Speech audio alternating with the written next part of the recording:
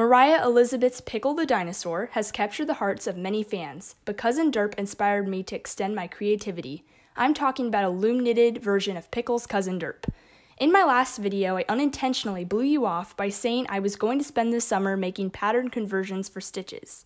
Well, I lied. I'm taking an interest in creating loom-knitted plushies from Moriah's collection. Before I begin with supplies needed for this project, a huge shout out to Moriah Elizabeth and her ingenious work and positivity. All credit for this idea goes to her. If you enjoyed this tutorial, please thumbs up, subscribe, and comment your thoughts below. Now let's get started. For this tutorial, you will need a 12-peg round loom. If you don't own any of these supplies, then Michael's or Amazon would be great places to buy from. Then you will need super bulky yarn of any brand.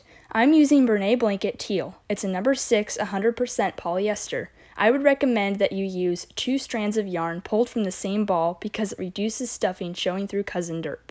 Some stuffing, scissors, a yarn needle, and crochet hook will all be super helpful too. If you wanted to add sprinkles to your Derp stuffy, then you can add in some rainbow colors. This is completely optional too, but I'm using stuffed animal safety eyes for my Cousin Derp. I feel like they look more realistic, and if you still want to use yarn to embroider the eyes, then that's totally fine too. But this is something that I would highly recommend doing because it just looks a lot nicer in the end. Start off by making a slip knot. I make my slip knots by wrapping it once around my index finger to form an X. Then I take the top part, pull it over the bottom, and pull the bottom up and through to replace the top. Now secure your slip knot to the anchor peg so that it stays. To cast on the loom, all you are doing is going in between the first and last peg and working to the right in a zigzag fashion. So this is called the drawstring cast on, and basically it'll just form a bottom that can be closed by pulling the string or the yarn. So continue around the loom until you hit the last peg. Now just lay your yarn over the top of your loom to form a second row.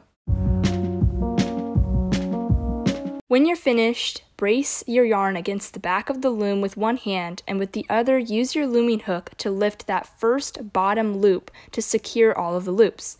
Now you will work backwards, lifting all of the bottom loops of every other peg over that yarn on top. So some pegs will be empty, and that's okay. That one drawstring is going to form a new loop.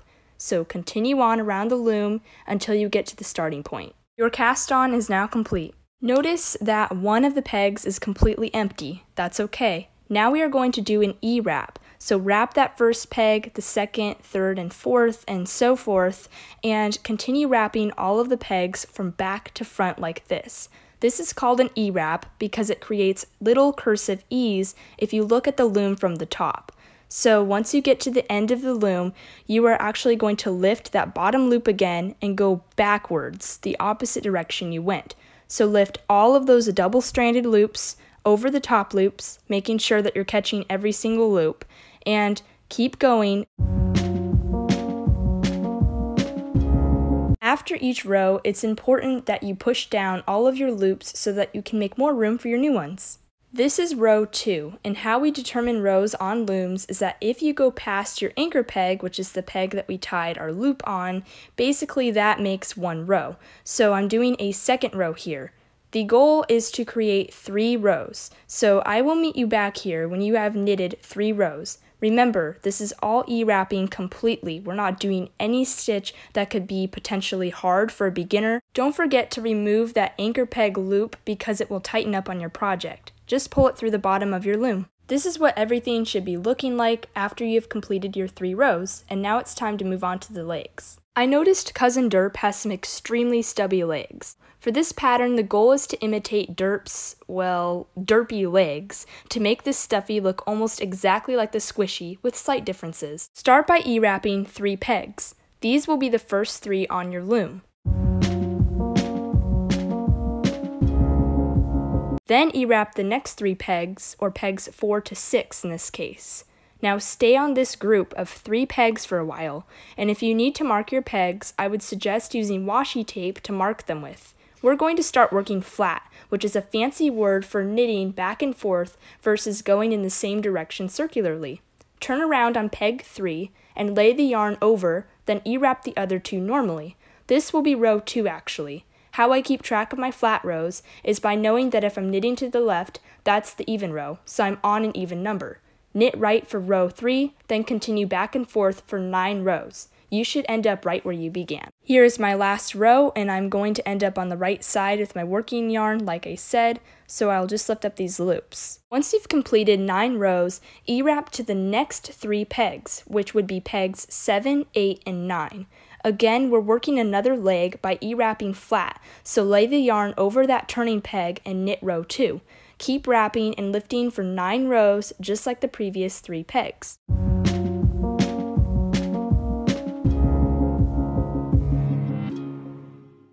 When you've completed your last 9 rows of the second leg, then it's time to E-wrap back to your original starting point, which is 3 more pegs over. And those are your Pickle derpy legs. We will repeat them for the front legs later. Aw, look at that little bottom. For the body, E-wrap circularly again for 8 rows total. Remember that Derp is the stubbier cousin, so he'll end up having a shorter body that still doesn't quite proportionize with those legs. Pause the video to complete all 8 rows and meet me back here. Cousin Derp's body is now complete, so we will repeat the same exact leg process that I just showed you. So if you do need a reminder, rewind the video and go back to that, and I will meet you to the neck area once you have finished your legs. Last thing we have to do before we bind off is knit 2 rows for the neck. Derp's neck needs to be barely noticeable because his neck is hardly there, if at all, on the squishy. Mind the stubbiness. So E-wrap 2 rows circularly. After we have a bit of separation from the front legs, it's time to bind off. Binding off is securing our work before removing it from the loom as we empty the pegs. For this bind off, I'm just using the standard version. E-wrap knit the first 2 pegs. Take the second loop off of its peg and move it to the first. This will create 2 loops again, so knit over that bottom loop and move the loop to the right peg. The first peg is empty now. Normally, this cast off shouldn't be too tight, but I'm not concerned if it happens to be snug, since we're sewing the head on anyway. Don't have a crazy tight tension here. We don't want the fat little head on a stick of a neck. Just be normal with the yarn here. It won't bite. Again, only E-wrap 1 peg at this point and move the right loop backwards to the left. Lift the new bottom loop over, move it to the right, and knit it. Keep repeating this process until you have 1 loop left on the loom, and I'll meet you back here. So I just finished my bind off and I only have 1 loop left. So now what you will do is you will wrap your yarn around the loom once and then pull out some extra tail for sewing up. Then you will cut that tail and we're going to lift that 1 loop on the peg completely off. Grab your looming hook or a crochet hook. I usually use a crochet hook, but this time I used my fingers, and I just pry that loop off the peg and pull the project through upwards, and this is how you will be able to release it. I know he's looking a little mangled, but we'll fix him up. Because it's usually really difficult to sew with 2 strands of yarn, I want to narrow it down to 1 strand, so I use a double knot right here, and then I will cut a piece of the tail and stuff it inside the stuffed animal. You will learn that stuffed animals look pretty ugly on the inside with all those different pieces of tails and yarns inside, but I like to think of them as the internal organs. Before I move on to the head, I'll first sew up the bottom legs and any holes. You don't have to know how to sew when you do this. Just attach your yarn needle to the original tail and sew the drawstring hole closed. Proceed to sewing the open sides of the legs, then secure and cut any excess yarn. I'll show you how to stuff once the head is completed. This just gets the most time-consuming part out of the way. This is what Cousin Derp looks like with his feet sewn up. Grab your stuffing and we are going to start stuffing the body and legs. I feel like a lot of loom-knitted stuffed animal tutorials don't really go over stuffing your stuffed animal in detail. So really quickly, I will show you how I do my stuffed animals. And basically all I do is I take small amounts and start stuffing the crevices, the hard to reach places where thick amounts of stuffing are going to bypass. So go into those crevices, notches, holes, and just keep stuffing the stuffing inside, but you will have to use a lot more stuffing than you planned. Stuffing a stuffed animal is called stuffing for a reason.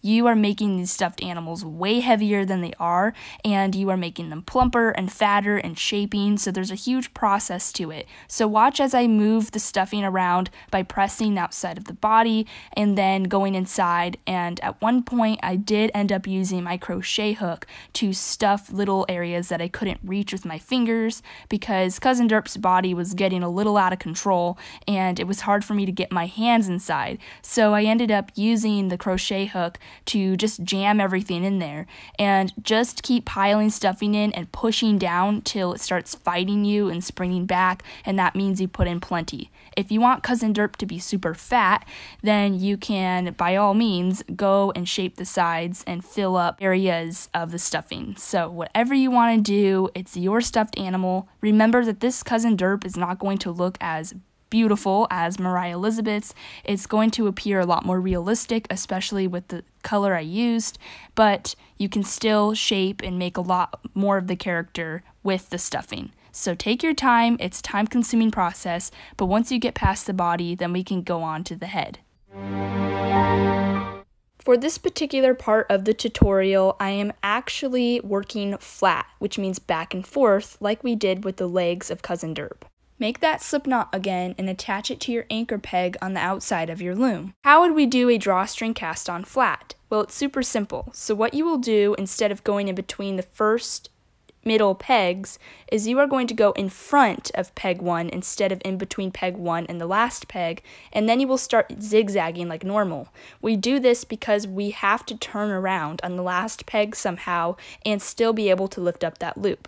So keep going around the entire loom. Now you will turn around like I was saying. So you're laying that yarn over that last peg, and then you're coming back and laying all of your yarn over to form that second layer. And continue on until you get to that first peg again.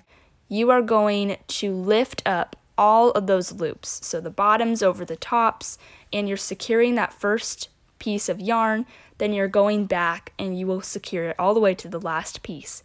Remember that there's going to be alternating pegs with 2 loops on them. So you're only lifting the pegs with 2 and skipping the ones that only have 1 loop, which is caused from the drawstring. So it's that simple, it's just a slight difference, and I will meet you at the beginning of your loom again. Now E-wrap flat for 4 rows. Then stop, and I'll meet you back for the next instruction. Here I E-wrapped flat for 4 rows, so I ended up back where I began in the beginning, so that's where you should be, and we just went back and forth, just like the legs. This is the only part of the project that does get complicated. We will be doing something called a sock decrease on the loom, but if you follow along, you should be able to stay with me. So pretend that we're getting ready to prep for those leg rows, and knit those first 3 pegs as seen here. Then knit the next 6 pegs. So we're working 2 groups of 3 at the same time instead of 1 group of 3. Now secure your yarn by E-wrapping that last peg and working backwards. Stay on these 6 pegs. If you need to have stitch markers or tape to mark your stitches, then that would really be a good idea. Now you will E-wrap over 1 peg. So this is peg 7. So you're E-wrapping that peg as a turning peg. Then you're going back and E-wrapping the other 6 normally. So this is called a increase. So we're increasing, then we're decreasing, like a sock heel. So you will knit all of these over except for peg 7. Do not E-wrap that last loop you just started with. You added a loop in, okay? But do not knit it. Leave it alone and pretend you were still on those 6 pegs. That's why I said stay on the 6 pegs, because technically you will be staying on that group. So do not knit that 7th peg. Now, again, you are going to increase by taking another outside peg, which is peg 3, and wrapping it around and then going backwards to your original pegs. So again, E-wrap the rest, but when you go back to knit that last loop you just did, do not knit it. Do not knit peg 3, do not knit peg 7. Stay on those 6 that you have in the middle. But as you increase and decrease, you will have a few that you actually have to narrow in. So do not touch those outside pegs. Now we will increase 1 more time on each side. So you again are going to wrap around the 6th peg. So peg 6, you're going to wrap around and turn on it, and then you will E-wrap the rest normally except for peg 3.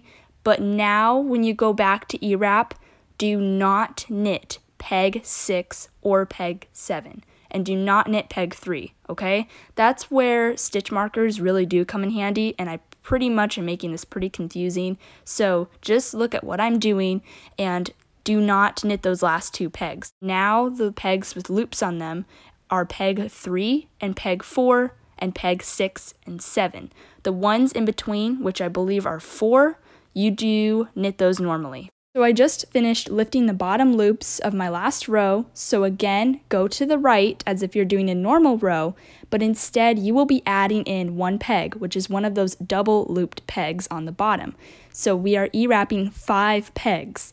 The goal here is to add in those double looped strands underneath each loop, 1 row at a time. So turn around on the peg before and E-wrap backwards to the left. Then again, you will lift a bottom loop of double loops over the top loop. Now you get the idea, so move to the right and knit until you hit that last double-stranded loop and lift it completely over, then lift your other bottom loops. Then, for the last time, you will turn to the left and do that last double-stranded loop, then turn back around and knit the rest of all of the pegs. You only have 2 pegs that will finish up your row, so all you're doing is you're knitting to the right again and going to those last 2 pegs, and that will complete the most complicated row of this pattern. All we need to do now is E-wrap backwards since we are working flat, and we are going to E-wrap 1 row total. Meet me back when you're done with that 1 row.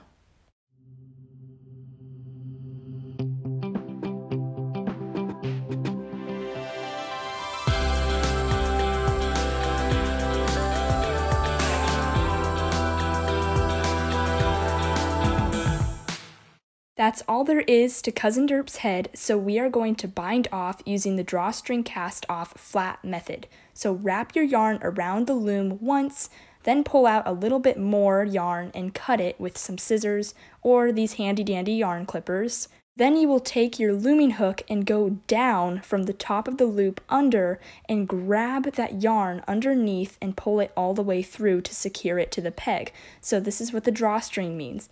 Go back down as if to purl and grab that loop, but instead of just grabbing a certain amount of the loop, just continue to pull it through until it's all the way through. Then go down into the next loop and keep repeating this. So all the way around the loom you will do this, and what it does is it just creates a closed area for us to work with when we sew.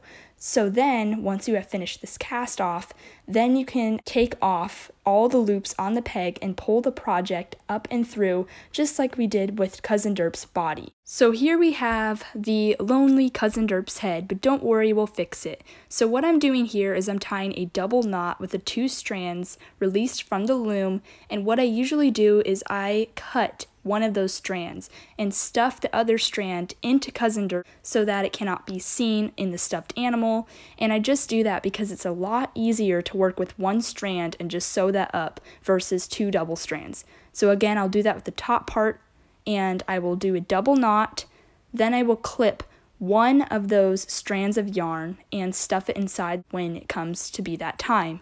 So I'm going to continue doing some things like that. I will look for holes, investigate the project a little bit, check it out. You can see here that I also made a huge mistake. Somehow I got this huge hole, and that must have been caused from the decrease. That always happens with sock decreases, but it looks like I missed a stitch. So this is not a problem. I can easily fix it and repair it. If you have something similar like this, all you have to do is take your yarn needle through there and just kind of patch it up.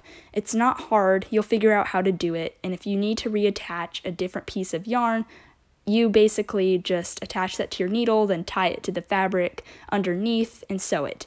So one mistake I did make too is I didn't really sew this project as much as I could inside out. I mostly focused on the outside of the project, so there were a few things that were showing, but I eventually fixed that in the end. So it's all up to you, however you'd like to sew it. What I'm doing first is I'm sewing the bottom jawline first and just getting enough room to put some stuffing in there. So once you have created a hole that will work well enough that's small, then you can start sticking the stuffing in and just getting it in all those little crevices like I showed you with the body. With Cousin Derp's head, what you want to really pay attention to is making it as plump and squashy looking as possible, so I will show you how to make it look really squashy. But first, you need to get all that stuffing in there and continue to randomly sew it up like I am.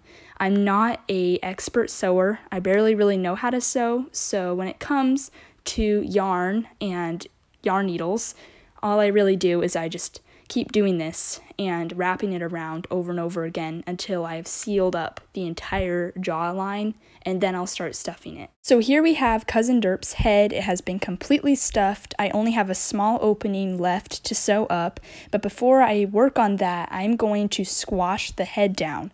To do this, you will drag the yarn through the top of the head down to the bottom and tie it off, and it's going to create this tension on the yarn, and you'll do it a few times to make sure the yarn doesn't snap.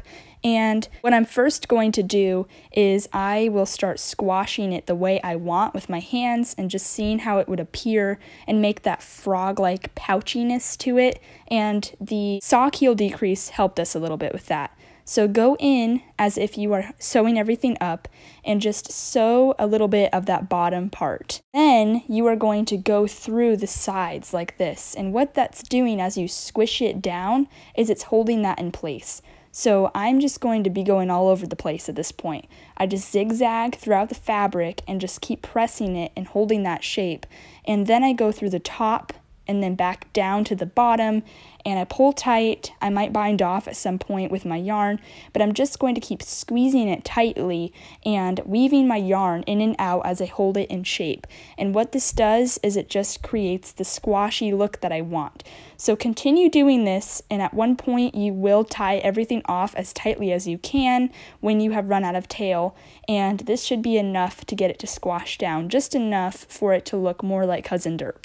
This is what my head is looking like once I have squashed it down enough. It's not going to be perfect, but I do like it this way. It just adds a little bit of that character. Let's move on to sewing on the head. Yikes, I know, but we'll get him fixed up. So the first thing is sewing on the head, and what I usually do with my stuffed animals is I just make sure that it's as straight as possible. You want it to be on there and not be lopsided unless that's the look you're going for, and I'm just going to make sure that that nose, those two little braids in the front, just line up right in between those two front legs. So what I do is I grab my tail yarn, and this is after, of course, where I bound it off and used only one strand, like I showed you with the head, and I'm just threading it through my yarn needle and getting ready to sew the head on. Now, I would advise using the neck yarn area first for the head because it'll work a lot better for you. And starting from the back where we bound off, I'm going to begin taking my needle through and just finding two random bottom loops closer to the nape of the neck. So as I line it up here, I'm just going to look really quickly, and I found a few strands that I can take, and then I'm going to find a few other strands, and again I'm going through that little nape of the neck line. I don't really know what to call it, but you're going to see a little seam starting to form there, and I just go through the top and then I loop back around and I just keep going. So there's really no particular way to sew up Cousin Derp's head. Really, there isn't. I'm just showing you exactly what I do to do it because you might need a reference, and everybody has their own preference. Oh my gosh, there he is with his little eyes, and I did not safely put them in, so they're not really that easy to put in on the inside out, but look at him. He is on the derpy side, but I do really like this version of Cousin Derp. Oh my goodness, he's just so cute. I know he doesn't look as cute as Moriah Elizabeth's Cousin Derp. He's definitely a very different shade of color, but this was the closest I could possibly get to a light blue with Bernay, so I hope that I can find one that's in stock next time. But I do like this version a lot. he's adorable. I'm sorry. And I know that if you were really going for the same exact look that Moriah Elizabeth was going for, you might be disappointed with this tutorial, but I do hope that you try it out and try different alternations or variations and different patterns with it. Mix and match. Do please give me credit for the pattern if you do happen to use it in a video or a tutorial, because I would like people to know that I made it.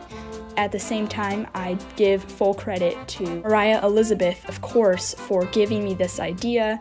I will try to do more squishy pattern remakes with this loom knitting technique that I have tried, and I will definitely be releasing those again. Watch out for more videos, and please make sure that you subscribe to my channel for more videos. Thank you so much, and RayaLight Knits out.